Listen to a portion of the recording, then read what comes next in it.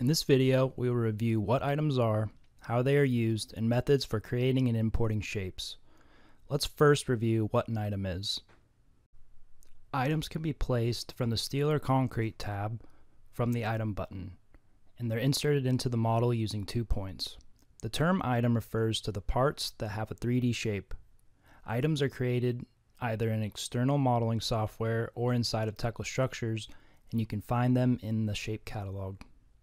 Shape refers to the unique name of a 3D shape of the item as defined in the shape catalog.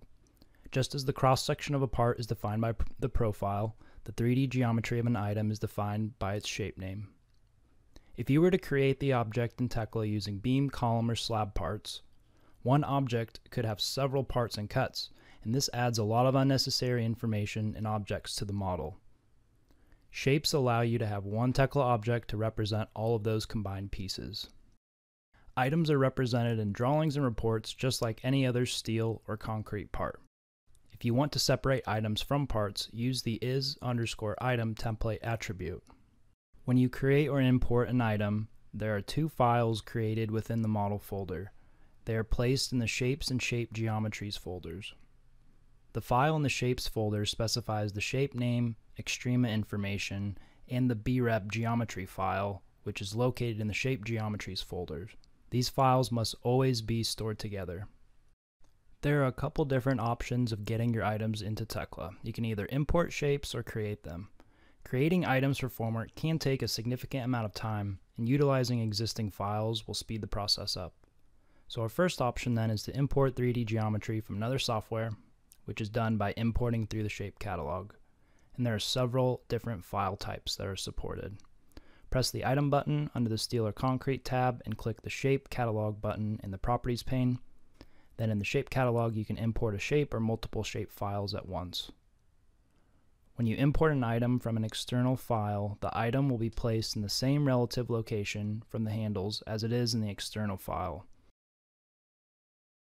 The yellow or start handle is the origin, and the magenta or end handle is the X direction. There are 2 methods you can use to create items natively in Tekla. You can create shapes from part geometry or use an extension from the warehouse. Both are a little different, so we'll review each in detail. To convert a part to an item, select a single part, right-click, and select one of the 2 options at the bottom of the right-click menu. Prior to converting the part, give the part a proper name because this will be added to the shape name. When you use this method, the grid position is also added to the shape name and is generally not preferred. If there are several items that need converted, delete the grids, and the prefix will only include 2 underscores.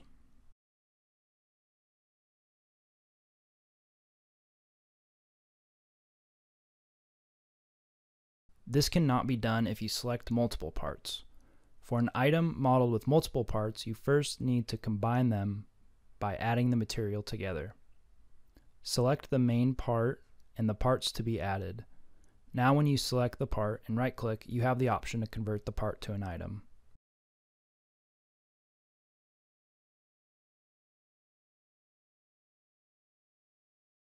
When you use this method, the part or main part's position needs to be considered. If the rotation is set to top, the location of the part relative to the handles determines its location once you place that item. If I change the on-plane position for the beam to be 5 feet, the item will be offset 5 feet whenever I place this item, which can be quite annoying to deal with when placing.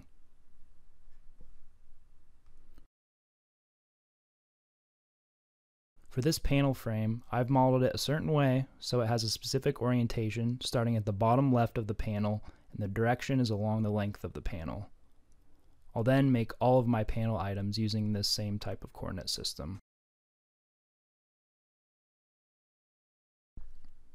The second method is using an extension available on the Tekla warehouse called Create Item from TS Object. Once you install this, it will be available in your Applications and Components catalog. Double-click on the extension to launch the dialog and type in the name of the shape.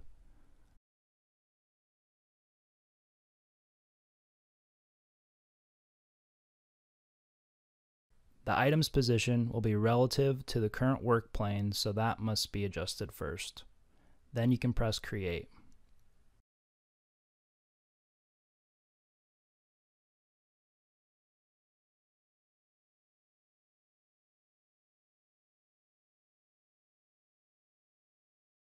For later versions beyond 2020, you may notice some issues with the faces once you use this method.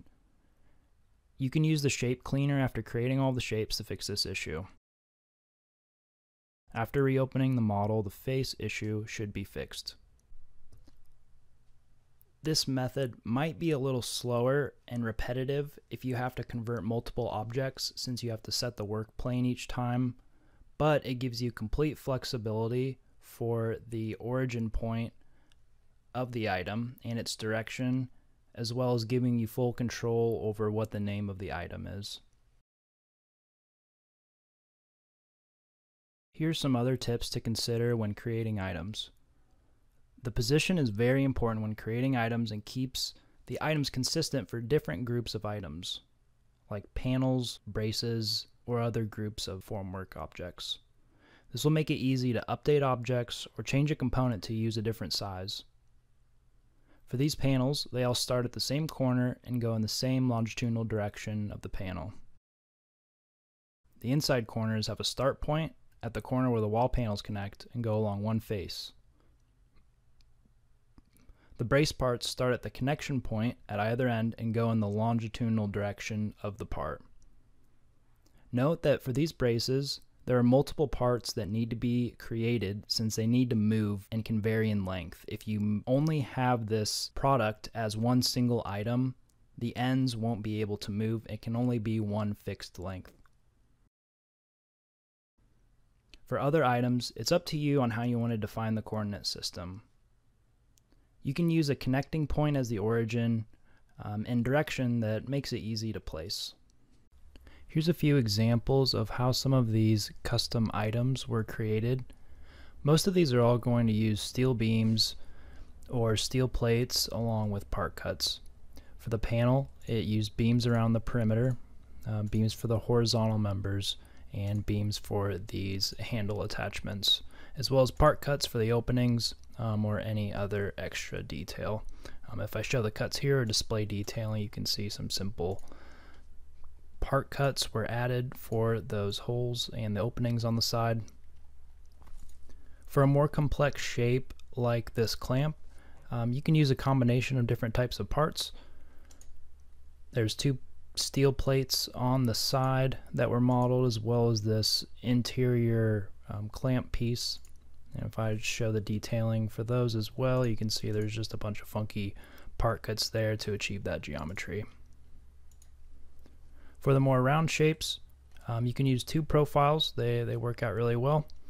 So for this bracing member here, you can see there was a couple different beam parts and different types of cuts added for the openings or slots.